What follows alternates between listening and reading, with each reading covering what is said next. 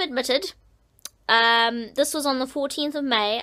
This is part 3. If you won't understand this unless you watch part 2, and you won't understand that unless you watch part 1. So hopefully you watch all those parts and understand what the heck I am talking about. So I didn't have anything. I didn't have a change of clothes. I didn't have PJs. I hadn't, like, you know, fasted or anything like that. The night before, I hardly had dinner. In fact, I didn't have dinner because, I don't know why I didn't have dinner. I was probably a bit nervous about the next day. And then I hardly had breakfast because we had to be at the hospital so early. Mum and I shared this teeny little apple Danish. And had I known, I would have eaten a lot more than what I ate. So this was a Thursday. She booked me in. Mum rushed to the store and bought me some PJs and some undies and socks and stuff like that, which was really, really nice of her to do that because I just didn't have anything. And called Mike. He was at work and just said, don't rush over, just, you know, come after work, but you need to bring me this list of things. And they basically were saying, we're putting you on the waiting list, and when there's a slot open up for you, that's when you'll go in for the surgery. Well, 1 o'clock rolled by, nothing. 2 o'clock, nothing. 3 o'clock, nothing. I am now ravenous at this point. I could eat my arm. I was so hungry. And we call the nurse over and we say, look, like, what is happening? Am I having the surgery today? What happens if I don't have the surgery today? When can I eat something? And she said, the doctor, sorry, it was the doctor, not the nurse. And she said, 4 o'clock is usually the cutoff point. At that point, you should know more or less if you're going to have your operation today, and then you can eat something. If you don't have your operation today, you have to stay in the hospital and stay overnight. Sweet. It's great. Well, 5 o'clock rolls along, and I'm just like, what is happening? Nothing. No one's told me anything. So I buzz the nurse, and I say, please, let me eat something. You know, I'm obviously not going to be on the waiting list. When will I hear if I get this surgery today? And she says, well, even though the cutoff is at 4, they still are operating right up till about 7 or 8 o'clock at night, so you might not hear until then. And I'm thinking, you have got to be joking.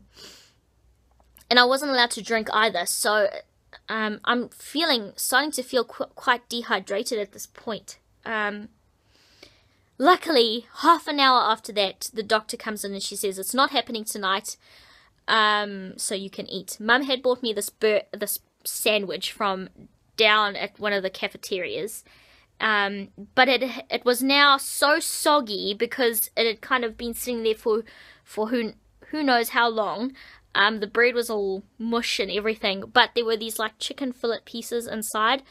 Well, I got into those chicken fillet pieces like there was no tomorrow, and they brought me the hospital food, and the hospital food, it's hospital food, need I say anymore, but it was like the most delicious thing I'd ever eaten in my life. It was just incredible.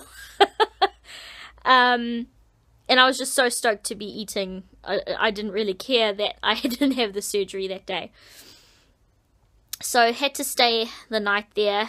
You never sleep well at hospital, and I had about 3 roommates in my room over the course of my stay there, and several of them, two of them, one of them in particular, she was there for maybe 12 or 13 hours, and she slept the entire time, and she snored the entire time. It was quite incredible.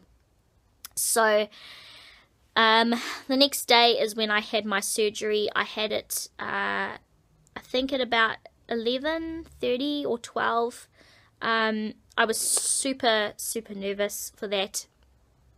So they gave me some drugs, which worked in like 30 seconds. The anaesthetist came in and I said, look, I'm really nervous.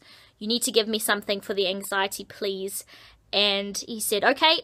he put this in my arm and he said, this will take about 30 seconds to work. And there was a clock on the wall and I was watching it tick down. And literally when it got to about 30 seconds, my whole body just went limp. It was just this amazing feeling. You felt like you were floating on a cloud.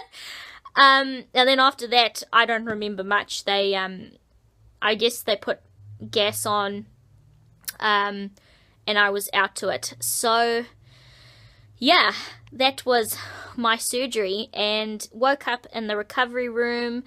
It took a bit to get my breathing normal again, and just, I don't know, I struggled with not having the gas at first, but after that, after a while, it was fine.